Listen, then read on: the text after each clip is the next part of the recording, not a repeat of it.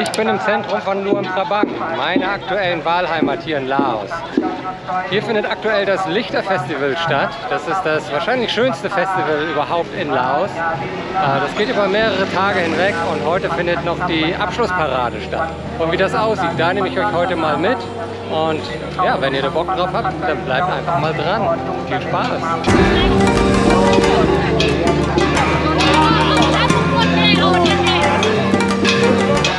Hallo und sonnige Grüße aus Laos. Wenn dich das Leben in Laos interessiert, wie der Alltag hier so aussieht, was hier so passiert oder auch wie mein Leben hier aussieht, dann bist du genau richtig hier und lass direkt erstmal ein Abo da. Ja, wie gerade eingangs gesagt, findet aktuell das Lichterfestival in Laos statt. Und Luang Prabang ist einfach der beste Ort, um das erleben zu können. Man sieht das schon hinter mir, vor mir, einfach überall.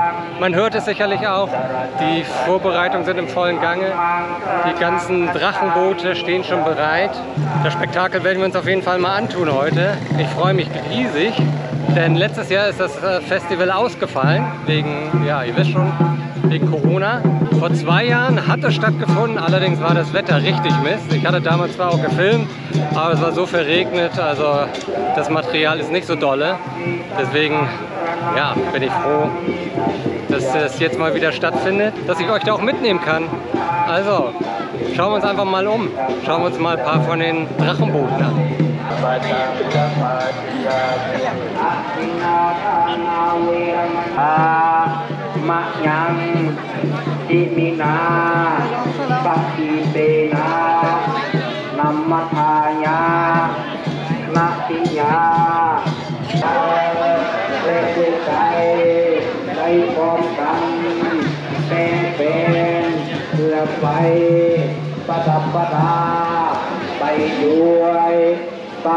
So, hier neben mir sieht man, dass die Leute schon langsam Aufstellungen aufnehmen für die Parade.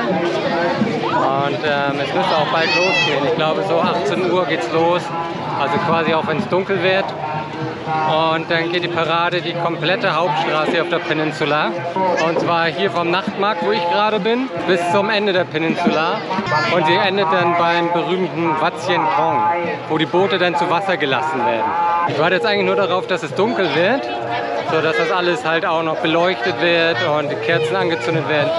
Weil das ist das eigentliche Highlight. Das sieht einfach mega aus. Also bleibt ein bisschen dran. Ich kann euch versprechen, das lohnt sich. ต่อไปจะได้สังเกตกระรอกหลักตรงการออกไปมาเข้าวงกระบวนเองเพื่อหล่อเองกันสีพายสลุงสายสีกระทวนาเสร็จสิ้นเรียกให้กันนะเสร็จสิ้นเรียกให้กันนะมาลงมาว่าแข่งขันออกแพ้เยอะเยอะเข้าไปสู่จุดหมายทุ่งสายสีแดงสีเปื่อยพวกเรากล้าจริงมีเป้าเล็งข้าวทุ่งรักแสง Die letzten Moves einstudieren, die Mädels. Das ist ja ganz süß. Während wir warten, dass es hier losgeht, gehen wir nochmal in den Tempel rein. Denn sämtliche Tempel hier sind während des Lichterfestivals natürlich auch geschmückt. Ja, ihr ahnt es schon, mit Lichtern. Und zwar mit ganz vielen Kerzen. Die Kerzen werden aber erst angezündet, wenn es dann halt wirklich dunkel wird. Also man sieht hier sind die Novizen hinter mir und auch hier auf der Seite, die gerade noch alles aufbauen und vorbereiten. Also auf dem Weg liegen noch einige Tempel und da werde ich sicherlich auch noch mal den einen oder anderen Blick reinwerfen unterwegs, so dass ihr dann auch noch mal sehen könnt, wie das Ganze dann hell erleuchtet bzw. bunt erleuchtet aussieht.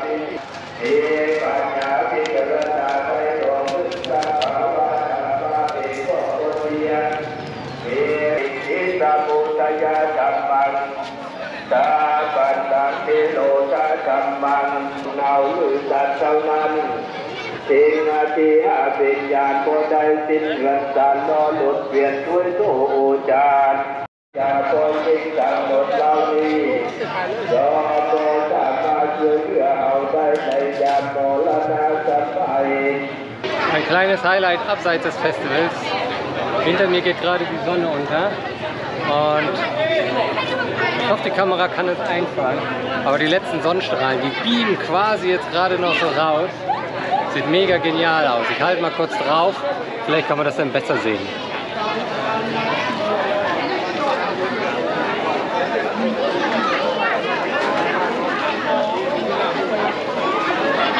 Also auf dem Display sieht das ganz gut aus. Also wenn euch das gefällt, lasst schon mal einen Daumen nach oben da. Also ich würde es machen. So langsam wird mehr und mehr beleuchtet.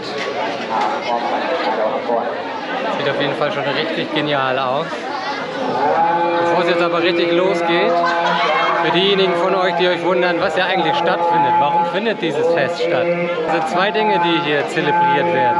Und zwar ist das zum einen das Ende der buddhistischen Fastenzeit und der Beginn der Dry Season. Diese beiden Events kommen quasi zusammen und werden dann mit diesem Light Festival gefeiert. Und die Parade heute ist ja, nahezu der Abschluss von den ganzen Festivitäten.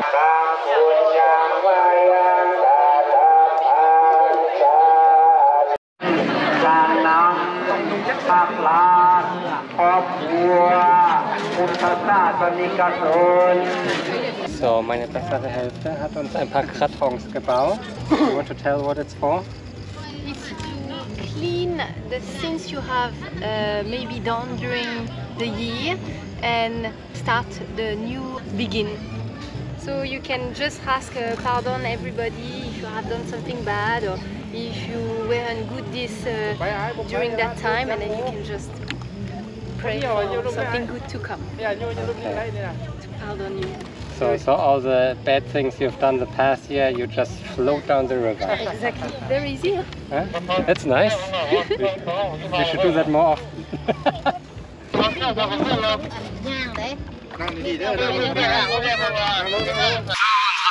Weggespült, den Fluss hinunter. Ja, leider sind die Kerzen nicht angeblieben auf meinem Krathong. War ein bisschen zu windig unten am Fluss.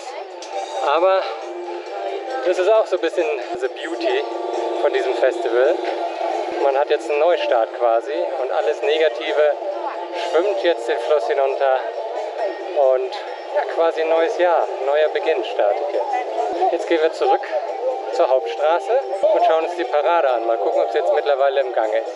Wir sind zurück auf der Hauptstraße und die Parade hat immer noch nicht angefangen, aber es ist mittlerweile alles bunt beleuchtet. Ich versuche das mal ein bisschen einzufangen.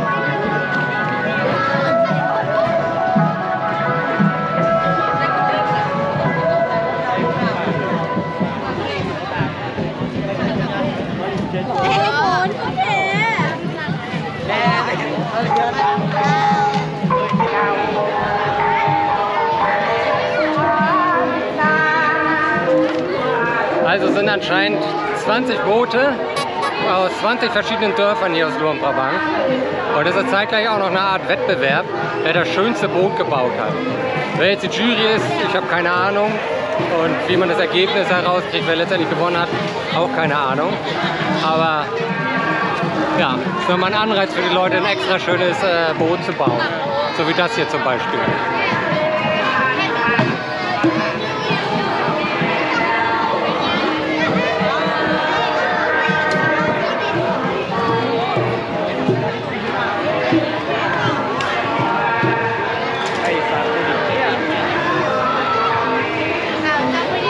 Wenn wir schon warten, dann können wir auf jeden Fall auch noch mal einen Blick in den Tempel reinwerfen. Denn hier sind mittlerweile auch alle Laternen an. Wunderschön.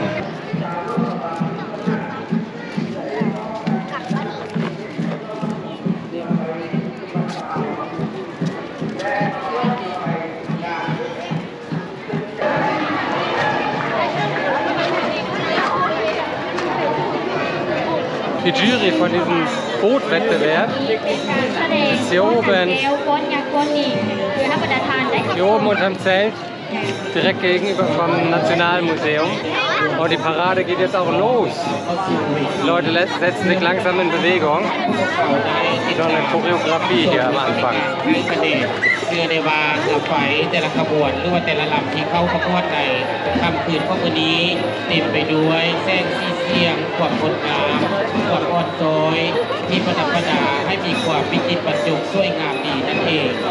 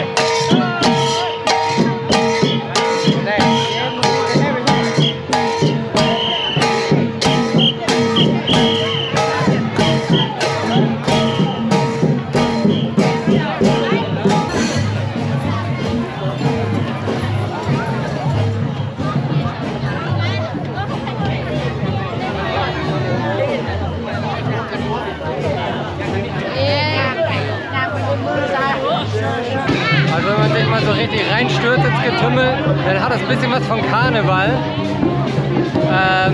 Fehlen nur noch die Kamelle.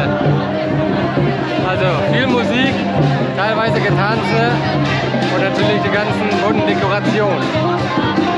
Mega cool, super schön.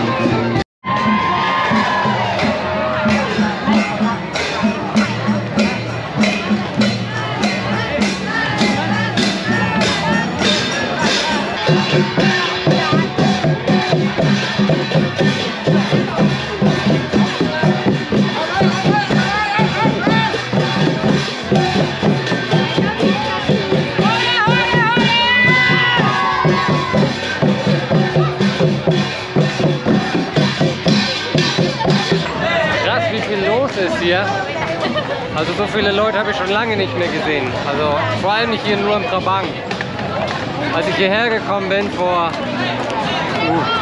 2 Jahren oder so, ich weiß gar nicht mehr genau wann das war, da war die Stadt wie ausgestorben. Da war wirklich niemand hier auf den Straßen und jetzt ist es einfach voll. Nicht mal zum Pi Mai Lao, also zum Laotischen Neujahrsfest waren so viele Leute hier. Das ist schon echt abgefahren. Cool, mal wieder so viele Leute zu sehen.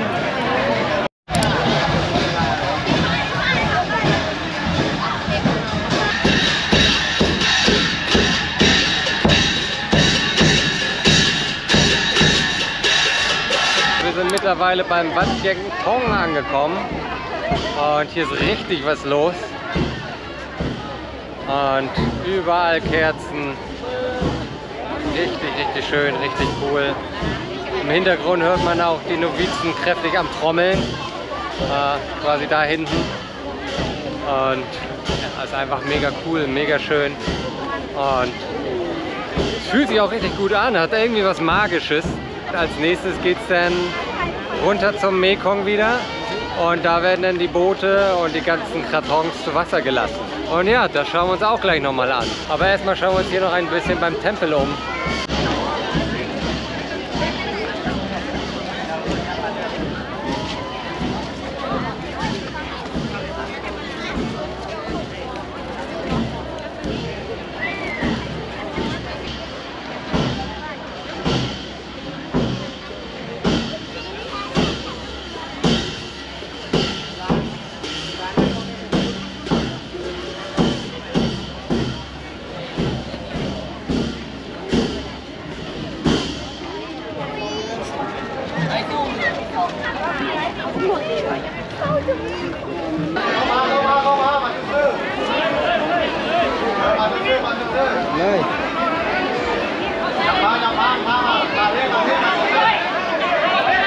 So, hier ist jetzt der Spot, wo die Boote zu Wasser gelassen werden.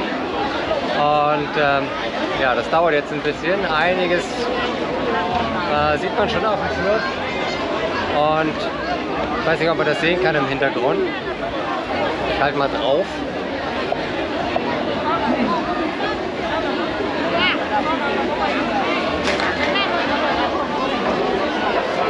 Da ist auf jeden Fall einiges an Krathongs schon auf dem Fluss und das eine oder andere Boot wurde auch schon zu Wasser gelassen. Das Ganze dauert jetzt ein bisschen hier. Ich werde jetzt mal ein bisschen den Mekong noch runter spazieren und gucken, dass ich da noch irgendwie was einfangen kann.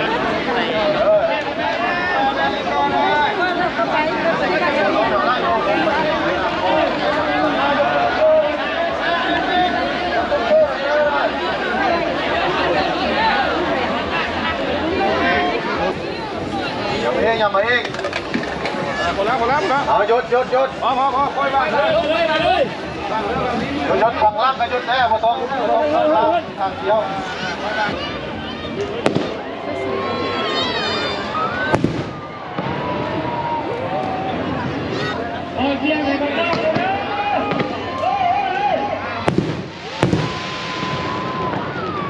Ich bin jetzt wieder am Ausgangspunkt, da wo heute alles losging. Und zwar bin ich hier am Nachtmarkt. Man sieht ihn hinter mir. Da ist auch noch einiges los, aber meine Füße sind platt. Ich habe genug. Ich habe alles gesehen heute. Wir haben alles gesehen heute. Wir haben jede Menge von den Booten gesehen. Wir haben, ich weiß nicht, wie viele Kerzen gesehen. Alles hell erleuchtet und wunderschön. Sogar Feuerwerk haben wir heute gesehen. Also die Leute wollten wirklich, dass dieses Festival stattfindet dieses Jahr scheinbar, da es ja letztes Jahr ausgefallen ist. Also es hat sich gelohnt, hier in die Stadt zu kommen. Super nice, mega schön. Also wenn euch das auch gefallen hat, dann lasst auf jeden Fall schon mal einen Daumen nach oben da. Und dann soll es auch das erstmal gewesen sein. Ich verlinke euch hier auch nochmal 2 Videos, wo ich glaube, dass euch die gefallen könnten. Und hinterlasst auch gerne einen Kommentar. Was hat euch am besten gefallen? Schreibt mir das gerne einfach mal da rein in die Kommentarspalte. Und dann sehen wir uns im nächsten Video. Also, passt auf euch auf, lasst es euch gut gehen und bis bald erstmal.